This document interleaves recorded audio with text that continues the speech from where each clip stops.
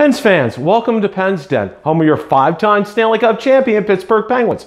I've had a lot of inquiries from a lot of my followers on Twitter and on my Facebook groups. Do you actually have a room called the Pens Den? What does it look like? Well, this video, it will answer all those questions for you, and that's coming right up.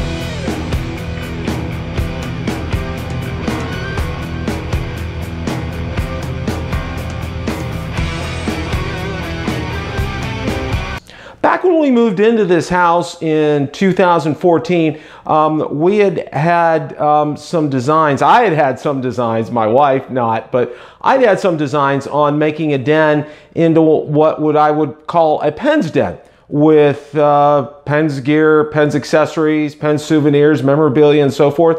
So this is a tour of our room. This is where we watch all the Penguins games. So let's take a look.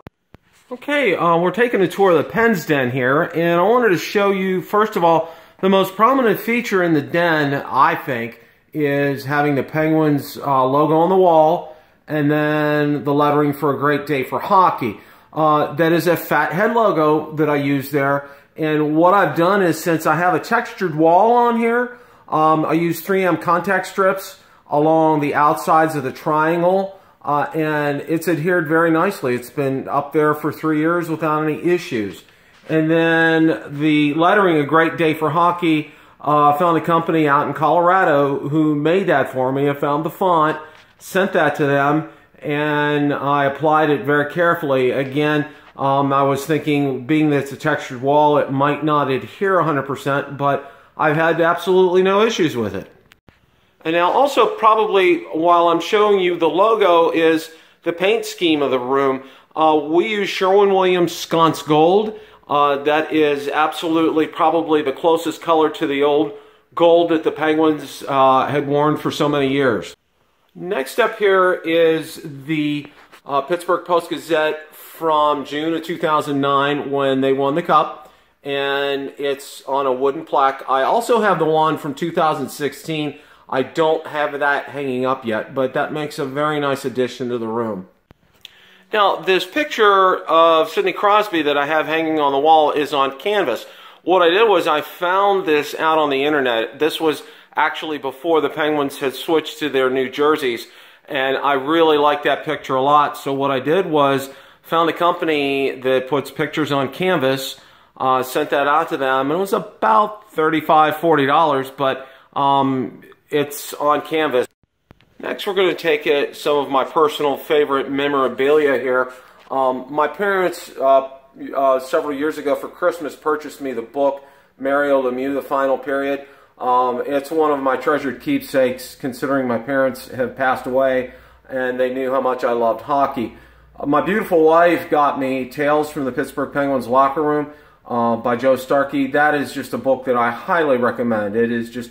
I can't say it enough. If you're a Penguins fan, you need to have that book. And then over here on this side is the box from NHL 2002 with Mario Lemieux on it. And from what I believe, it is the only EA Sports NHL game that ever had a Pittsburgh Penguin on it. Now up on my top shelf, I have a video from the 2009 Stanley Cup champion Pittsburgh Penguins.